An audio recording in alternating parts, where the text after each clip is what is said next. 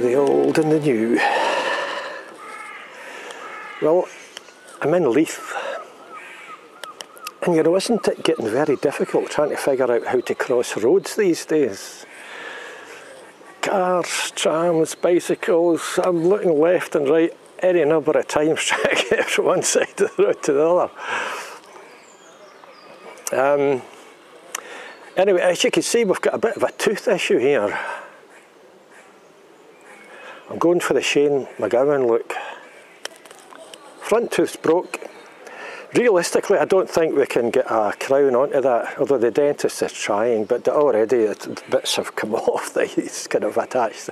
So I think we're just going to have to get used to looking like this. Kind of quite fetching looking, really, isn't it?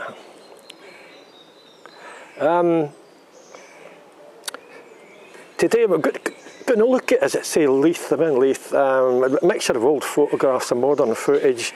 At times I'll try and kind of compare the old with the new, but it's kind of nigh impossible to properly line up modern shots with old photographs. You can sometimes sense what kind of line the photographer in the old was on, but it's, you know, the state of his lens and how far away he was and stuff. So we'll do the best we can, but I suspect we'll be lucky if we even come close. And I think Leith, like most places, has seen many changes over the centuries. It's known for being a major port. I think when Berwick-upon-Tweed was sacked by the English, way back in the old days, and the English actually took over Berwick-upon-Tweed, which is now in England, strange as it may seem. At that point, Leith became a pretty major port, or a bigger port than it had been before that. And it's been a port since the early medieval period. It was its own place. It's only in fairly recent times it's become part of Edinburgh. The changes, which are typical for any kind of town or city across the country, a retention of some old buildings and the building of kind of modern, ugly things, housing mainly. But I think just behind me is a good example of perhaps what I'm talking about. There's an old building here, and if I do my best to avoid the dog's duck that's just behind me, you can see the shopping centre just at the foot of Leith Walk.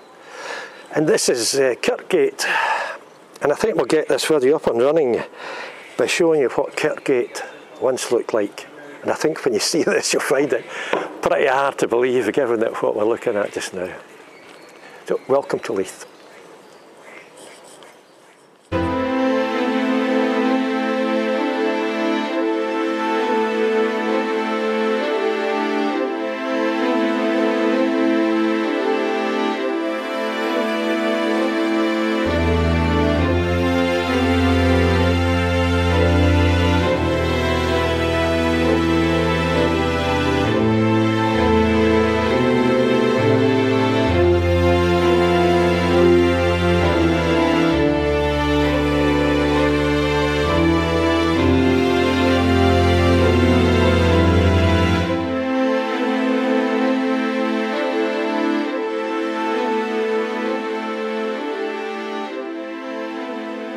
Well, this is Kirkgate in 1925, at the corner of St Andrew Street and Kirkgate, with Coatfield Lane on the right.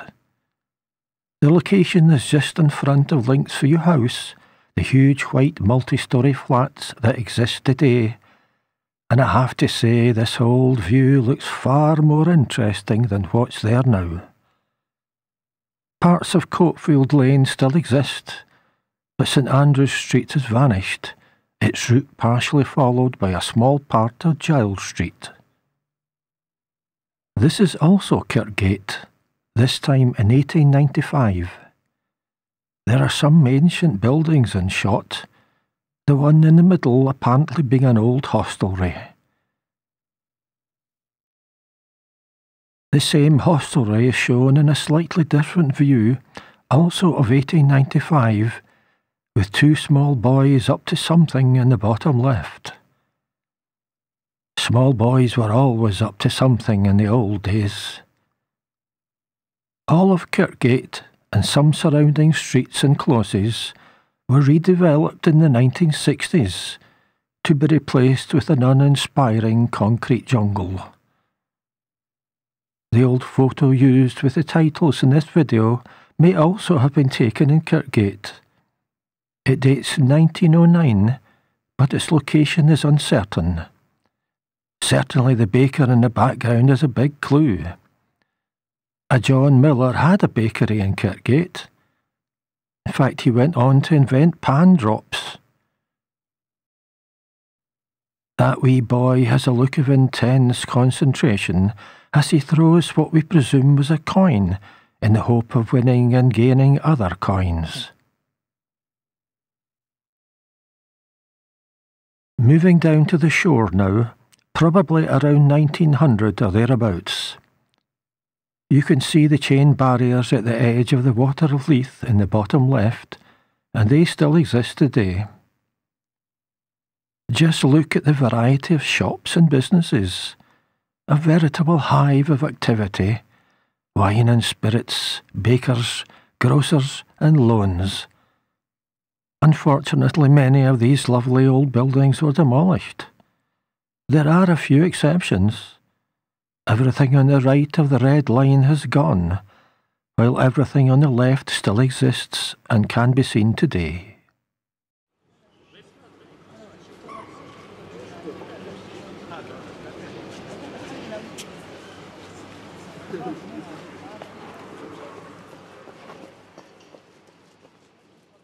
Another view just along the shore, with a photo dating to around 1890.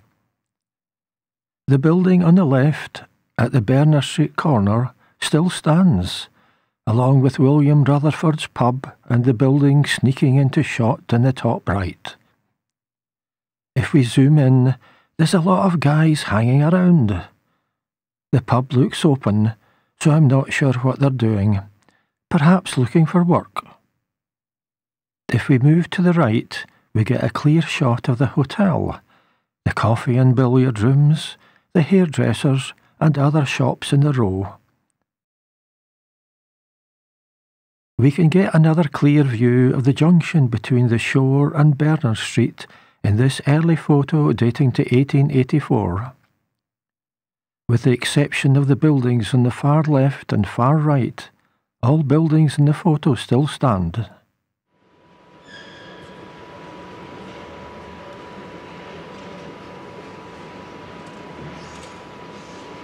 Many old photos show children in the street. I suppose it was safer to play outside back then, maybe because there were no or fewer cars around. Here we have number 6 Queen Street, which is now Shore Place in 1924. The buildings are clearly very old. They would have been demolished not long after the photo was taken, as part of the Edinburgh and Leith improvement scheme that sought to demolish then reconstruct certain areas deemed unfit for habitation. If we zoom in, we can see a whole bunch of kids, one of whom is engaged in a death-defying gymnastic display. The girl in the bottom right is not posing for the camera. She is staring inquisitively. I dare say she is wondering in the same way that I myself wonder at the things I do not understand. More kids in the street, this time in Cable's Wynd, again in 1924. None of the children seem to be up to much other than staring at the camera. Cable Wynd still exists, and as Google Street View reveals, is now largely modern housing in a boring white colour.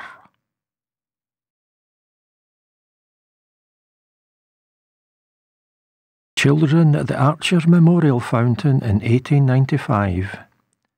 These children come from a well-to-do family, as they have shoes and a little basket.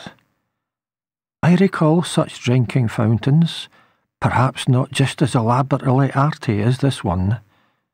They had a metal cup attached to a stout chain so no one would steal it, and the water was always cool and fresh. This fountain was in Henderson Gardens, at the corner of Henderson Street and Yard Heads, as can be seen in old maps of the area.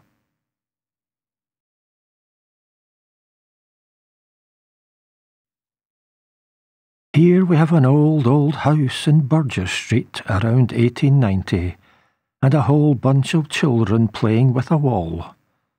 Who needs a swing park? The building, called Lamb's House, dates to the early 17th century and is a pretty good example of a rich merchant's house. This beautiful jumbly structure still stands.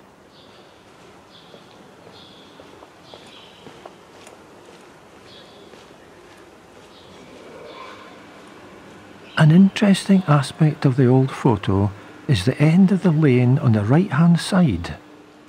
You can see a building with two arched windows, clearly part of a pub, as the word Spirit is shown between the windows. That building in Chapel Lane still stands, and if you look real close in Google Street View, you can just make out the word Spirit.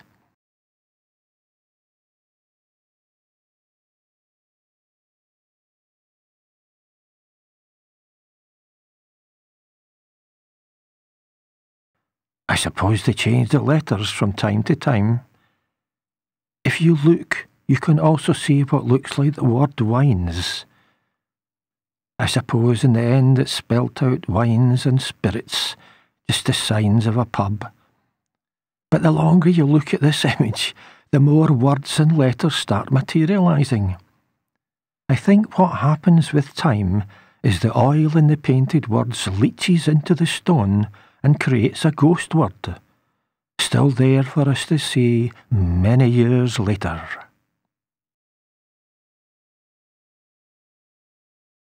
Moving to Leith Walk now, and a 1921 photo of the corner of Leith Walk and Smith's Place. It's an interesting photo, much the same, yet different to the view today.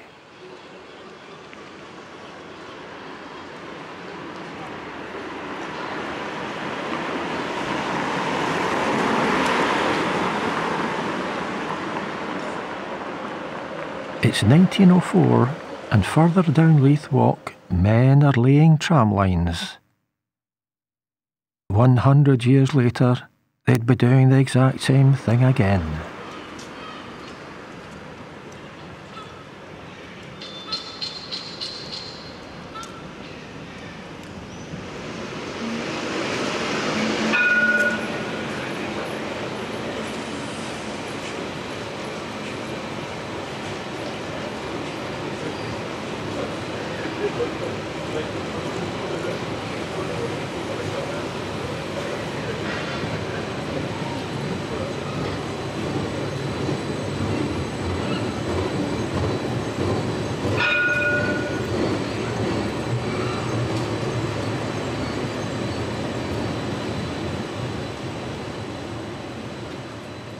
A stunning photo dating to about 1912, taken around the same location at the foot of Leith Walk.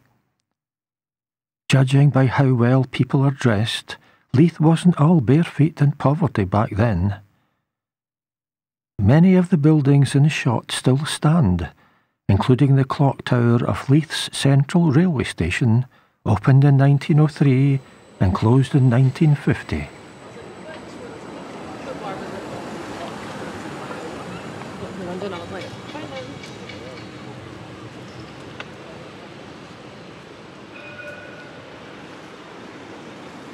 Taken on the very day the station opened, here we see a train and men hanging out the train windies. Folk liked to hang out the windies back then, whether on trains or in tenements. No women in shot. Hanging out a train windy was a manly thing. This photo, dating to 1970, shows the row of shops on Leith Walk with the redundant station offices on the first floor behind the arched windows. The main station buildings are in the background. Leith Central Station was a typically opulent affair for the period. Here, for example, is the gentleman's toilet in 1984, some 30 years after the station closed to passenger traffic, and clearly now derelict. The toilet was demolished not long after the photo was taken, along with the whole station. For something as basic as a toilet, it's all very grand, with green glazed tiles, both plain and decorated. They knew how to build toilets in the old days. Many old photos that you come across simply show folk engaged in the serious business of living. Nothing too dramatic has been captured. Here it's 1924, and the entrance to Carpenter's Land, just off Coburg Street, probably not long before demolition and improvement of the area. It's just folk getting on with their lives, lives that would soon change. For the better? Probably. Improvements would certainly be high on a list of life's priorities for these women, collecting water in Sandport Street in 1924. There was no water inside their homes. This was where they got it, outside in the street. It's not hard to see how much of an impact certain improvements could make to people's lives. This view of St Ninian's Row shows just how ancient some of the dwellings and parts of Leith were. It's 1930, and again the water supply for the properties can be seen in the bottom right. I'm not entirely sure where St Ninian's Row was. Canmore has it off the shore, but a St Ninian's Lane exists across the water off Coburg Street. Of course, as a major port, Leith wasn't short of a bob or two, and the area contains a fair number of grand buildings, like the Assembly Rooms, opened in 1787 and captured here in 1941 during the Second World War. Also, the Town Hall, opened in 1828 and seen here in 1870. The building is now Leith Police Station, dismisseth, and all that.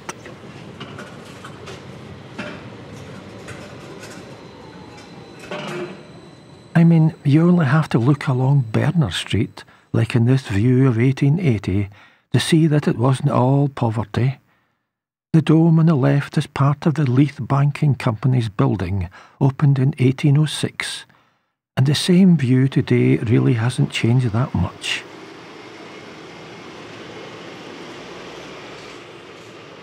Of course, as a major port, Leith needed to defend itself. Edward I had already sacked Berwick in the early medieval period, killing around 15,000 of the town's inhabitants in the process, and taking control of both the town and its port.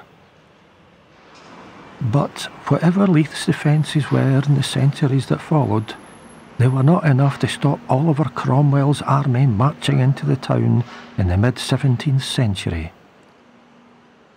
Cromwell was keen to protect his newly acquired asset, and so a fort, known as the Leith Citadel, was constructed in 1656 to allow Cromwell's commander, General Monk, to control all imports and exports at the port.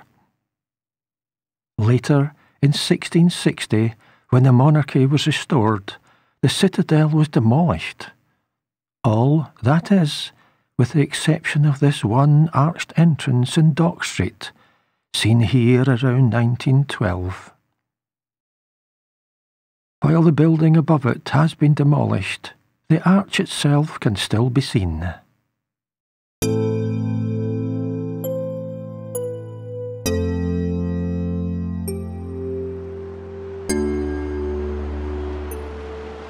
Given that Leith was a port, there are quite a few images and photos showing ships. Charles Thomson's 1822 map of Leith shows a green and pleasant land, along with drawings of ships. In the background you can see Calton Hill, Salisbury Crags and Arthur's Seat.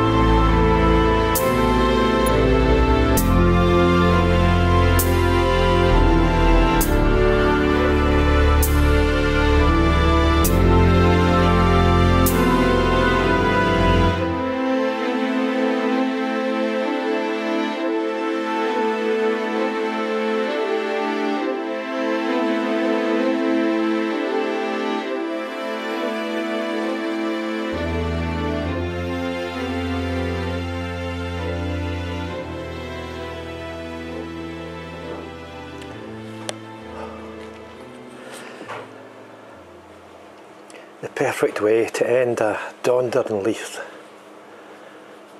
Here on the shore in Malton Hops. Lovely pub.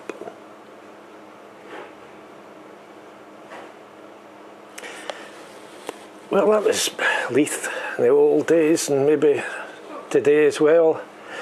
It was kind of almost impossible for me to take meaningful comparison shots because there's been so many changes or things in the way. Although you never really know till you get home and you sort them all out. It's nice to see that all the turmoil of the tram building down Leith Walk and in Leith itself is now finished and the trams are running. I mean, that went on for, I think, years, and it must have had a major impact on many retailers. But thankfully, it's all the building work's gone. In Glasgow, we are awash with construction and building work. Sucky Hall Street, you know, it's just gone on for way too long. I'm not entirely sure what they're doing, creating cycleways and God only knows what else. But in the Charing Cross end of the city, there's huge sort of tower blocks getting constructed. The whole area is one massive construction site. In a couple of days I passed through and noticed, I mean there's barriers all over the place, cones, construction work, scaffolding, guys with fluorescent jackets. Whole area is a building site. Yet in this one little area there was a sign, just a tiny wee sign, saying something like caution, construction work ahead. It just seemed such an unusual wee sign because the whole area was a construction area. But on the other side of this wee sign was two young guys working. And as I passed them by I said, that's a very important wee sign there, because from a distance I thought you might be baking cakes. But one of them didn't quite understand what I was talking about, and I had to kind of sneak off with my tail between my legs.